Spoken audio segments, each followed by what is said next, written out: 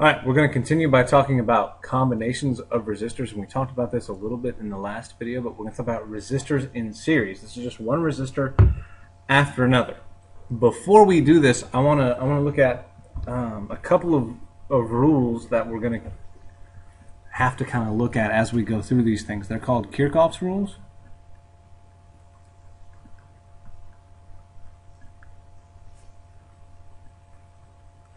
They are helpful for looking at how to analyze circuits, how to look at current through and voltage dropped across resistors in a circuit. The first one is called the loop rule.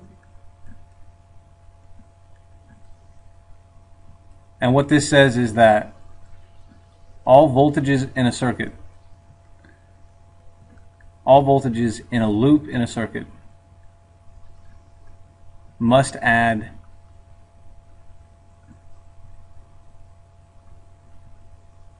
to 0. And we'll see that here in a second. The other thing we're going to look at is what we call the node rule. This says two things. The first is that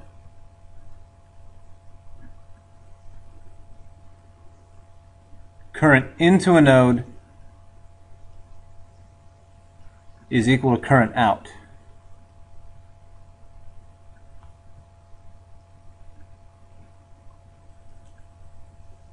And we'll talk about what that means. And then the last thing, or the other thing that the node rule tells me, is that current is constant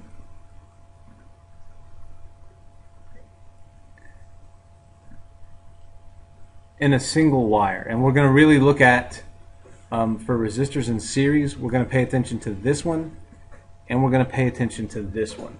This is more for the next thing that we're going to look at. So let's look at a simple series circuit. We're not going to use any numbers right now.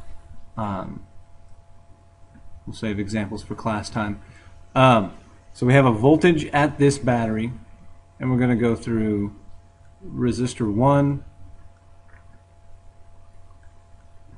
and resistor 2. And this is a circuit that we've all sort of put together before. So if we look at this, this is what I'm going to consider to be a single wire. It doesn't split off at any point. So looking at this, I can say in series that the current is constant. What that means is that the current here at this point, the current at this point, the current through each resistor, the current here, and the current through the battery all has the same value. So I'm going to go ahead and write that down. The total current is equal to the current through resistor 1 is equal to the current through, the current through resistor 2. And that's something that we get from this. Now, the loop rule, and this is what we mean by that. Let's start here, and if we go around in a loop, okay, as we start here and go around the loop, we pick up the voltage of the battery, our total voltage, okay.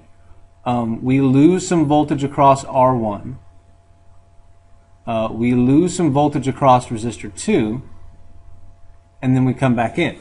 The loop rule tells me that when I add this all together, when I add the voltage that I gain from the battery and take away the voltage I drop across resistor 1 and the voltage I drop across resistor 2, all of that has to add up to 0.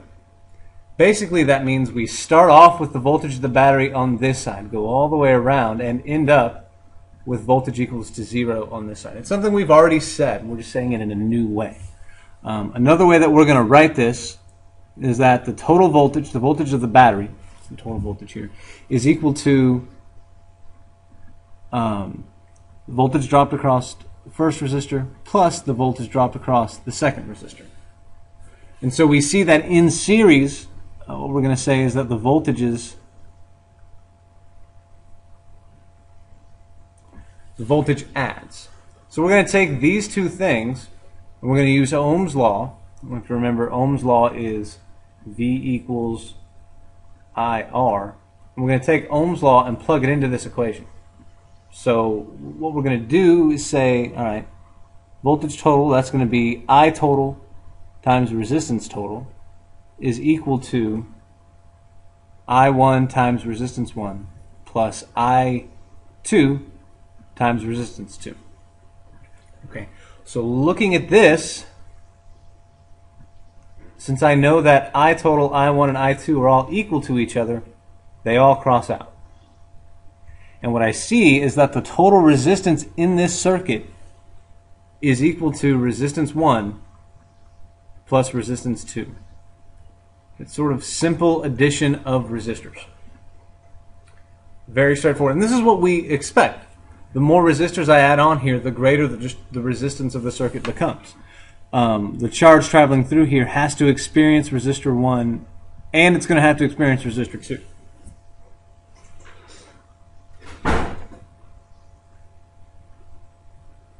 All right, that's resistors in series. This is what we've been dealing with so far, so let's look at resistors in parallel.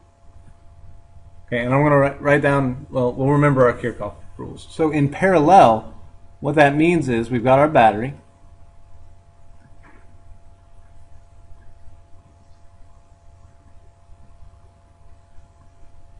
We've got resistor 1,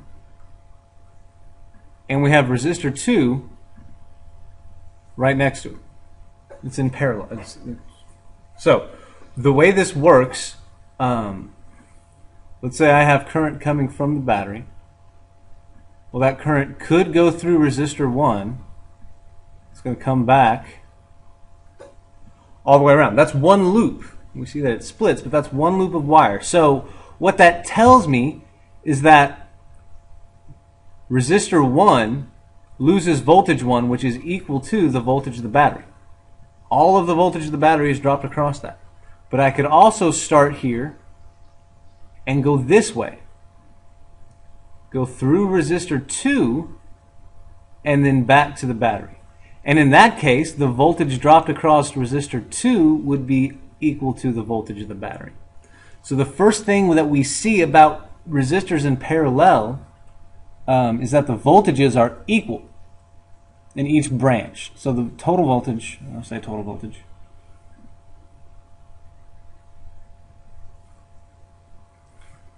the total voltage is equal to the voltage dropped across resistor 1 is equal to the voltage dropped across resistor 2.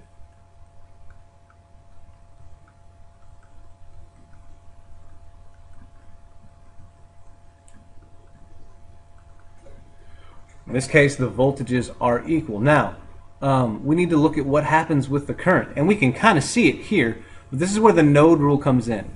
This is a node, all right? And if we look at that, we have current coming into it from the battery here and here. We're going to call this the total current. And what we see is that splits off. Some goes to current 1, some goes to current 2. The node rule tells me that the total current is equal to current 1 plus current 2. It's just like a river that splits off into multiple streams. I don't end up with more or less water. It's the same amount. So here we see that the current adds. And again, we're going to take Ohm's law, and this time we're going to write it for I. I equals V over R, and we're going to substitute that in right here. So I total is going to become V total over R total, and that's equal to V1 over R1 plus V2 over R2. Now, because we know that the voltages are equal, that crosses out, and we have this weird way of adding up our resistors. 1 over R total is equal to 1 over R1 plus 1 over R2. Now that's a strange thing. This reciprocal adding thing means that the total resistance is less than R1 or R2. And the reason that happens is if we look at the total current, the total voltage, and the total resistance. Well, okay, the total voltage isn't going to change. But when I add another resistor into the thing, when I add resistors, I end up getting more and more and more current. So the more and more resistors I add, the more and more current has to come from the battery to supply those resistors. So what happens is, since the current is going up, the resistance has got to go down. It's confusing, but we're going to play with it a lot. In fact, we're going to do an example right now. So let's say we've got a battery, and it's a 12-volt battery. And we're going to go first to one resistor, that's 6 ohms, and then to another resistor, that's 3 ohms. Now what I want to do is first to find the current going through each resistor. So this one, current through resistor 1, is going to be 12 volts divided by 6 ohms. So current 1 is going to be 2 amps. And current 2 is, again, all 12 volts are dropped off across that. So 12 volts over 3 ohms, that's going to be 4 amps. So I have to have 2 amps running through this and 4 amps running through this, which means that my total current, I total, has to be 6 amps. Now we're going to look at this 2 different ways. Okay? Using this information that we just found, I can say that the total resistance is going to be the total voltage, 12 volts, over the total current coming out of the battery, which we said was 6 amps. In that case, my total resistance comes out to be 2 ohms. Even though the first resistor is 6 and the second resistor is 3. Well, that fits with what we just said right here. The other way we're going to do it is to say that 1 over R total is equal to 1 over R1 plus 1 over R2. So 1 over R total is 1 over 6 plus 1 over 3. In order to add those together, we need a common denominator. That common denominator is 6. 3 can go into 6. So if I multiply each into this by 2, I get 2 over 6 plus 1 over 6, giving me 3 over 6. Okay, so if 1 over R total equals 3 over 6, I take the reciprocal of that and I get R total is equal to 6 over 3, which is, again, 2 ohms. This is how we add resistors in series and in parallel.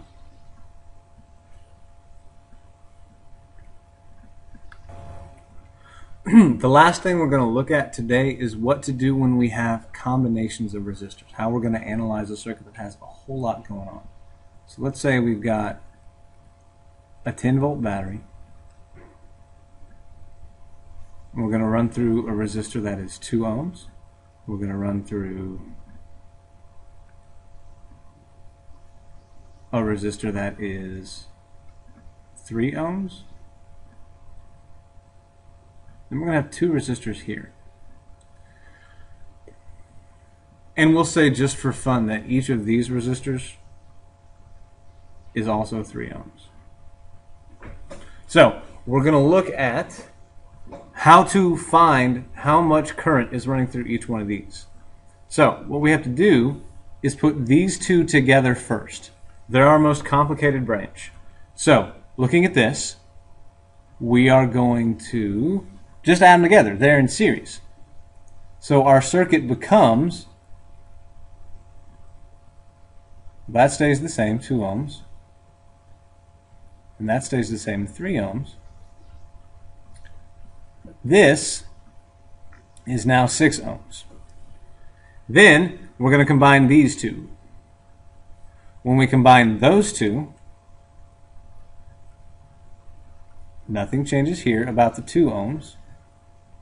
Unless you do the math on your own. But we end up 1/3 plus 1/6 is 3/6. Take the reciprocal of that. We end up with 2 ohms. And the last thing we're going to do is combine those two. And that leaves me with 10 volts and 4 ohms. So I can say about this thing that the total resistance of the circuit is 4 ohms. The total voltage is still 10 volts. And if I wanted to, I could find the total current, and I'm going to need the total current. Total current is 10 volts over 4 ohms, which is 2.5 amps. So, what I'm going to do is take the fact that I know the total current here is 2.5 amps.